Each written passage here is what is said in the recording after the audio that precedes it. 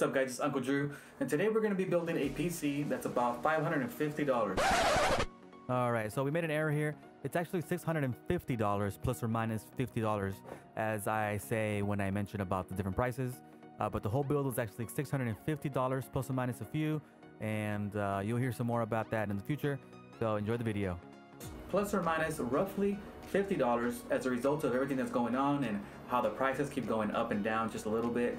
I have noticed that for the most part, the prices have been about $550 to $600 or $500 for all the parts that we're going to mention in this video. But we're going to take a look at those and maybe some alternatives that you can have so that you can make sure you get a budget PC at 1080p settings, not to mention being able to future-proof it as much as possible and for as much as that is worth. Now, before we get started on this build, make sure to like and subscribe and leave a comment in the video. Now, since we have 50 subscribers, today I'm going to be announcing the winner of the PC game giveaway of either Borderlands 3 or The Outer Worlds. So make sure to stay tuned until the end to find out who the winner is. Now, let's get started in the build in 4, 3, 2, 1.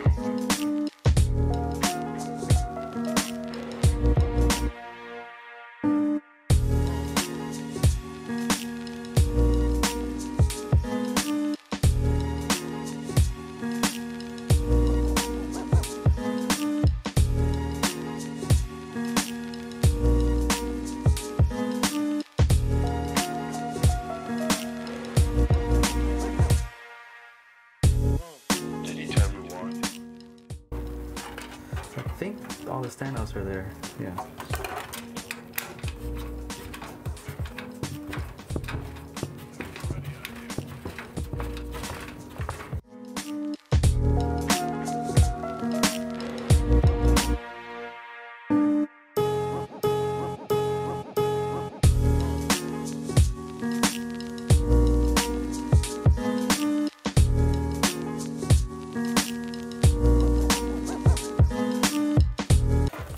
CPU up here. No. Oh, up here. I'm all backwards. Yeah, up here. No. Don't you know what you're doing in your own channel? Apparently not.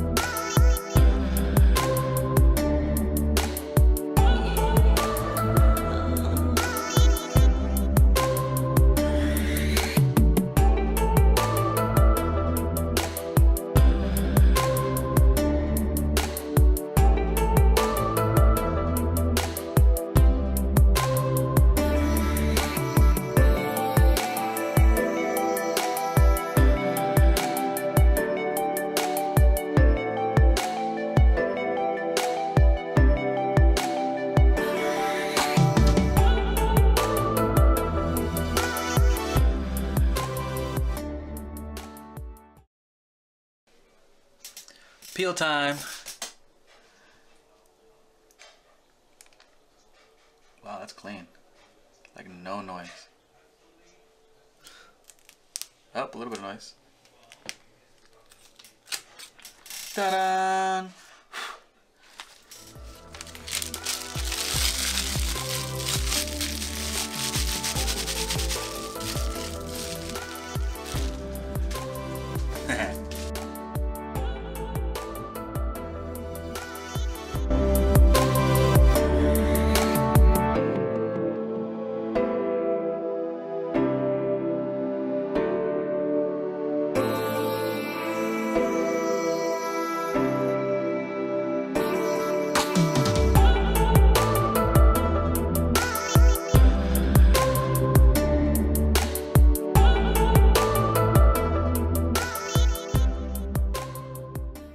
Okay, let's talk about the build. Let's start off with the entire build process and the cost of each thing. Now, let's start off with the PC case. The PC case was a Sama 3D case, and the cost was $48.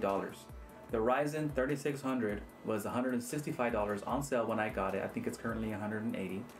The RX 580 that I bought on eBay, and it was $135 brand new on sale, and it was actually a new egg. It was a new egg sale on eBay. I bought the MSI B450 Tomahawk for $115, the Patriot Viper 16GB 3200 MHz RAM for $78, and right now on Amazon it's actually $70, and I've seen even cheaper ones for about $65 that are still a brand that is known.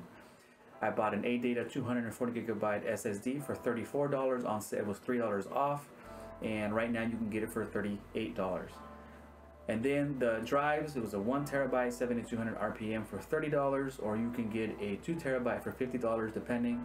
And once again, this all depends on your budget. This is a $550 build, which can be between $600 and actually $500 because it just depends on what the prices are at the time. When it comes to the components that we have here, the majority of the components can be used over and over and over again. Like the power supply, you don't need to buy another power supply if you get the right one, or if you get a good one. You don't have to get another SSD or another terabyte hard drive. You can add on to those things without replacing those things unless they go bad, which is definitely a benefit. Now, a motherboard, that can be an issue if you don't get the right one, which is why I think the MSI B450 Tomahawk motherboard is the best one you can get, because you can still put in a 3700X, a 3900X if you want to. And with proper cooling, at that point, if you have the money and if you're upgrading slowly, you should have a really good case if you want to switch it out with even more or even better one. Or you can just put more fans in it, you can liquid cool. There's so many things you can do. For me, I think that I would go with the 3600 and the B450 Tomahawk motherboard, and initially with the RX 580. And the reason I would do that personally is because if I go with the 1600 AF, which I realize that it's $85, and if you're in that budget and that's all you have, quite literally, then I get why you would choose that one. But if I'm looking at future-proofing as much as possible, getting the highest amount without compromising the budget, and also without losing money, without getting returns on that investment. Real quick, forgot to mention, the Ryzen 3600 can get about 25 to 30% better performance in CPU intensive games like Division 2 for instance than can the 1600 AF, and of course it has higher clock speeds, and that's a great benefit there. But I just wanted to mention that because I forgot to put that statistic up. I don't have to worry about getting another processor in the future, and therefore the only thing I have to focus on is the graphics card. Now, I would go with an RX 580 for now. Most people do game on a 24 or 25 inch monitor and start at 60 frames, a 60 hertz monitor, or maybe 120 hertz monitor or 144 if you can get a good deal with those. Now, if you're just starting out, even in competitive settings for most of the games that many people play, not everybody, but many people play Fortnite or Apex or CSGO, those games, usually people play them at low settings. So if you do, the RX 580 will do fine. You'll have good frame rates. Even if you did have the budget to buy a 120 hertz monitor, you would be able to potentially play pretty close to 120 hertz or even more depending on the game, and be able to take advantage of that monitor. But anyway, that's for a different time. For now, I would get a 3600, I would get an RX 580, that would get me at the 1080p, at least medium to high settings depending on the game that you're going to play. And again, if you're gonna play something like Shadow the Tomb Raider, obviously that's to get the 60 frames per second, you're gonna have to, compromise on some of the settings, which personally, I pretty much always turn shadows down no matter what game I'm playing. To me, even though you can notice that there's a difference in the shadow, for whatever reason, that's just not something that I care about so much. And if you notice, if you just drop the shadows on a lot of the games that you and I play, if you lower the shadows on the graphics, you'll notice a huge increase in frames per second. And not in every game it will do that, but in most games that I've played personally, if I just decrease the shadows or turn them off just entirely, I get 20-30 frames more depending on the game.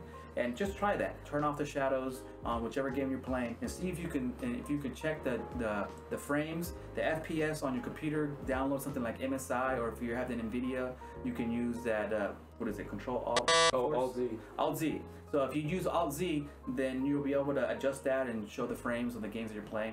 And check it out for yourself. See if just dropping the shadows or turning them off entirely will help you with the frames. Personally, that's the way I do it.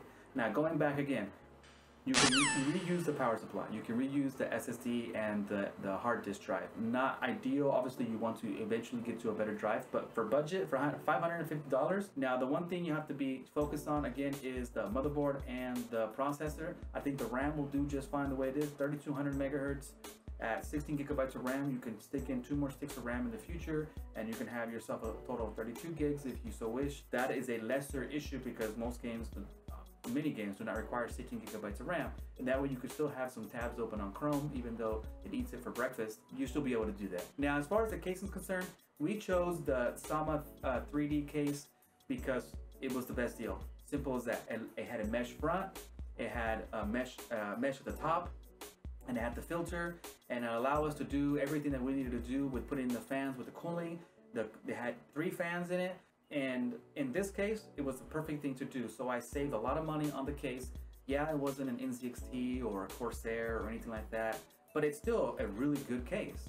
If you want to have a gaming computer, the only thing you have to do is make sure you have the main components. You don't have to have a 240 gigabyte SSD and a 1 terabyte hard drive. The thing is that if you're tight on that budget, but you want to get in and you can get the other stuff later, then you just get the 240 gigabyte SSD. And I realize that that's not ideal, but you still get in the budget, and from there you can upgrade. You don't have to replace the SSD, and you're still there.